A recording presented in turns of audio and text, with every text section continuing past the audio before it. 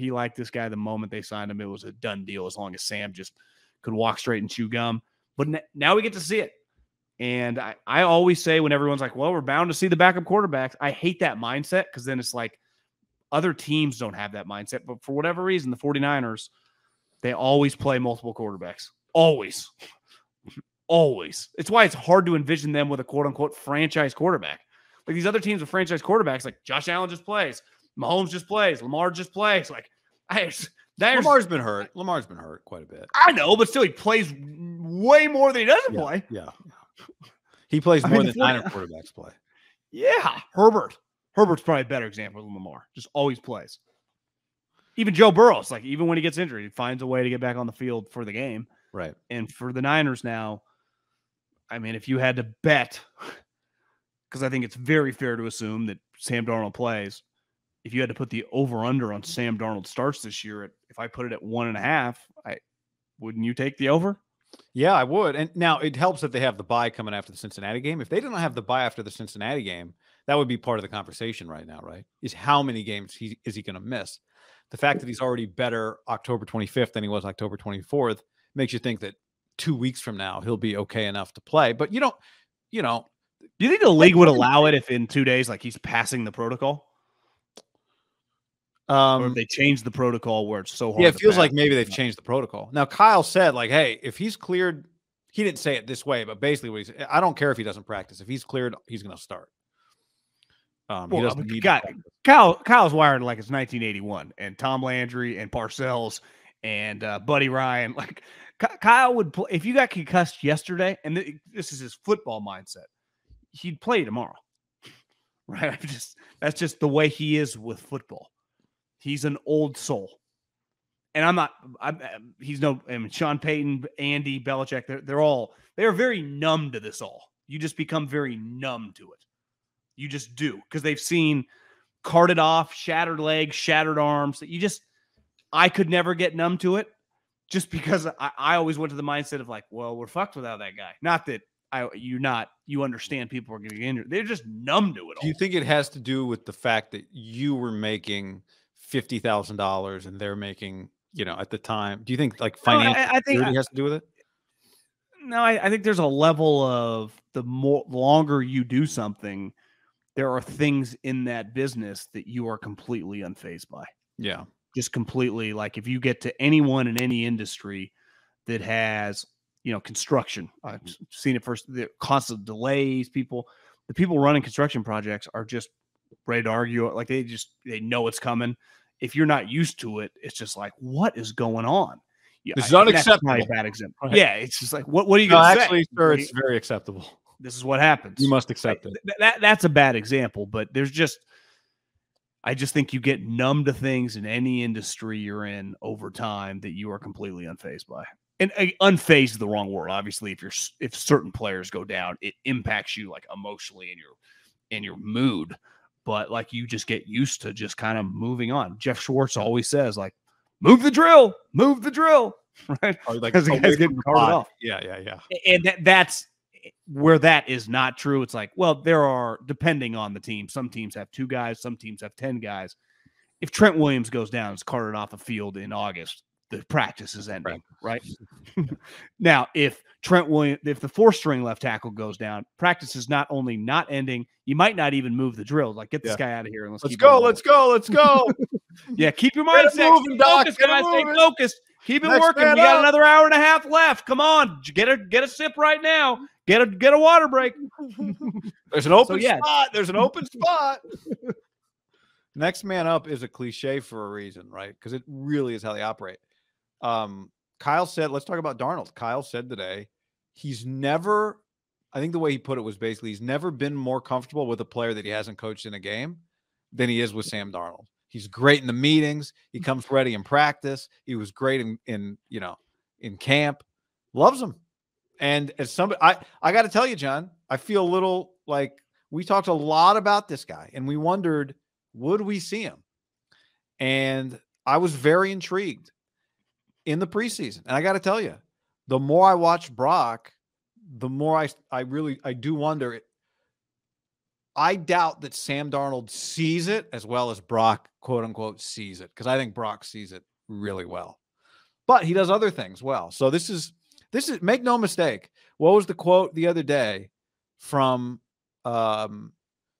Greg Olson about PJ Walker? What did he say about him? He said a good game here is worth 5 years in the league for PJ Walker. Well, this is a big moment in Sam Darnold's career on Sunday if it goes like it's trending, which is he starts for the Niners. I'll say this. Let's use Deshaun Watson as an example. He's got two guys who have been defending him now for 3 or 4 years, which feels to me, I don't know if you see Quincy Avery and Brady Quinn getting into it. Did I see Quincy Avery and Brady Quinn get into it, John? And I often think, like, if you're going to die on a hill, like if you're Dak Prescott's quarterback coach or Kirk Cousins, I could see going online and yapping back at people and defending that, right? You feel great about the guy and you think, like, this guy's getting this guy's way better than any of you realize, right? And no one can ever talk about any off the field. I always think it's kind of weird to die on the Deshaun Watson hill.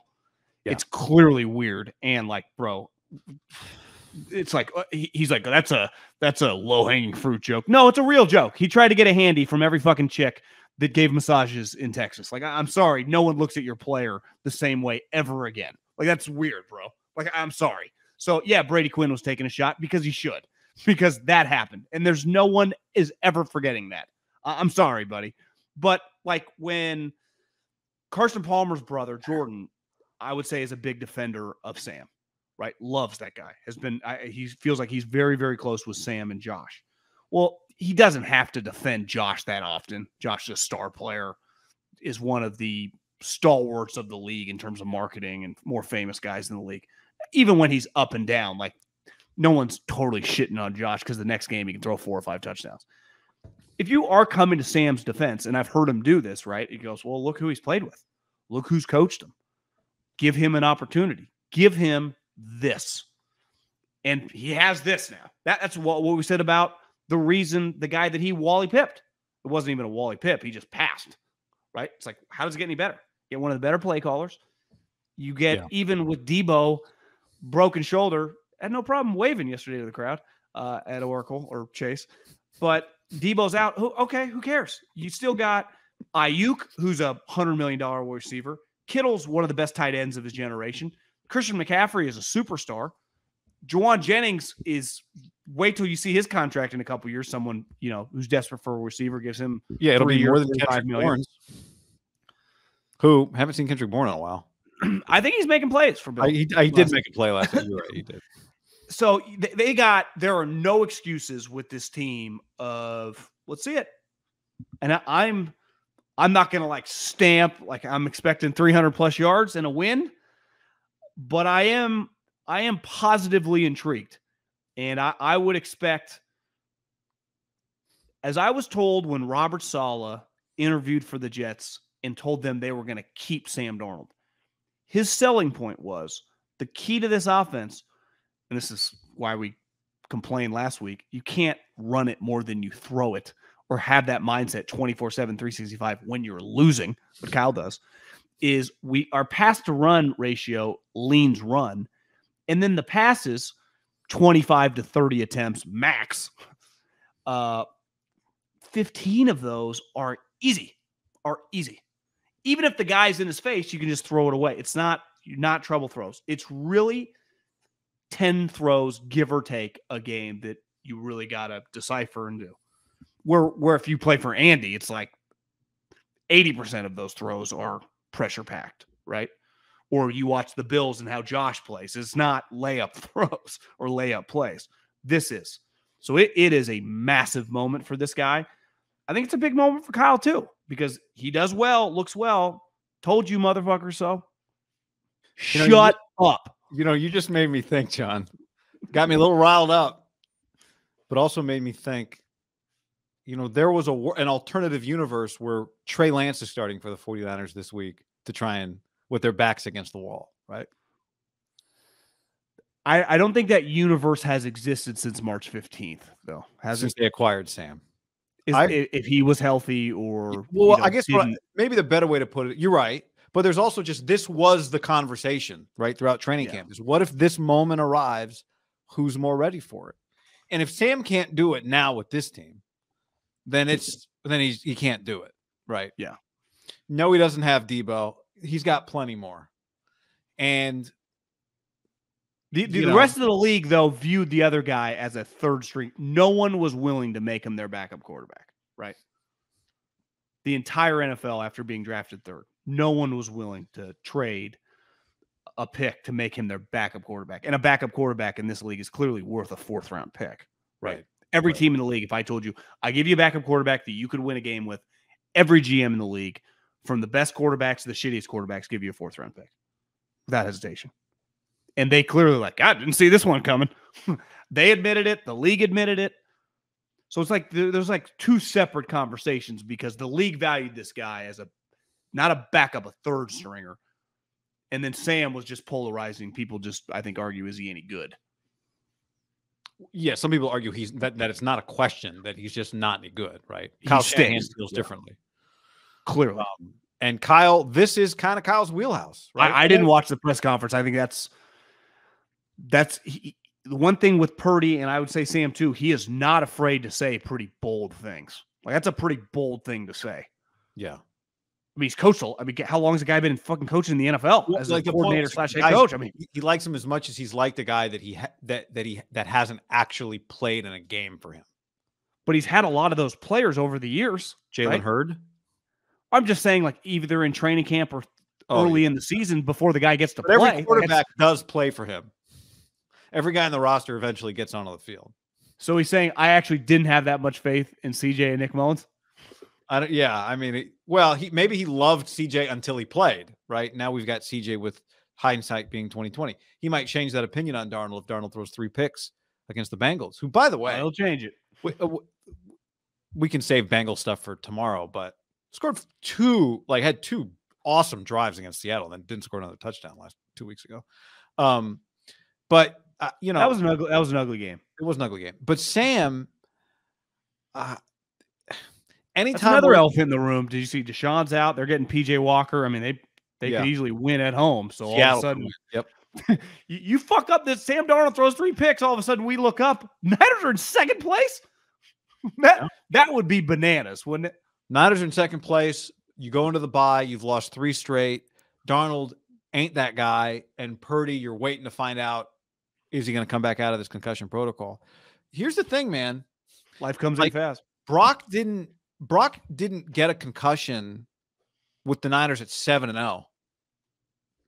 Brock got a concussion coming off 2 losses. So I thought Brock played well. I did a quick video on Wednesday morning, John. SportsCenter NFL Live had this like Brock's first 5 games, Brock's last 2 games stats side by side. But it's really stupid because when you look at the stats, his Vikings game is much closer to the first 5 games he played than it is the Browns game. Like, the Browns numbers were so bad, 44% completions, 4.5 yards per attempt, that it pulls down the Vikings numbers. But the Vikings numbers from a completion percentage and from a yards per attempt was like 9. Completion percentage was he like 19 to 24? I mean, he was good. So now 5 minutes left in the game, he throws 2 picks, but like statistically, it was closer to the first 5 games than it was the Browns game. But my point is, the Niners are 0-2. He's got a concussion. Here comes Sam Darnold. So I don't want to jump too far ahead of ourselves. It'd be a good problem for them to have. I think the worst thing is Sam doesn't play well. They lose to the Bengals. And the easiest thing is Sam plays fine and they win, but no one's talking about Sam. They would take that right now, right? 100%. Sam's just doesn't matter how win the game. Sam can. If you told him Sam is 9-25 with 4 picks, but they win the game, take it. Yeah, you got to get to the bye. 6-2. You feel really good, all things considered. But there's just the second you get hurt, and it happened already once, and Trey could not walk through that door, right? With Jimmy. Jimmy was gone. Trey could not walk through that door. If Darnold walks through that door, we'll see. We'll see what you're saying, and does well. And does well. Then here's the thing with the Niners. I was just thinking about listening to you talk. If you just compare them to the Eagles, I think internally the Eagle is an intense environment, right? It's just the pressure, Howie's just intense. He's the boss. You know, all coaches are kind of intense, but when your GM is also kind of maniacal in a good way. I mean, he's obviously really good at his job, but it's an intense office environment. Like, it's just tense. I've been there. I know people there. And it's clearly reaps a lot of positive rewards. I think the Niners, you know, Kyle's intense, but like I said, most coaches are kind of on tilt during the season, whether you're winning, losing. It's an intense sport. But their GM and just Jed, it's just kind of normal other than that.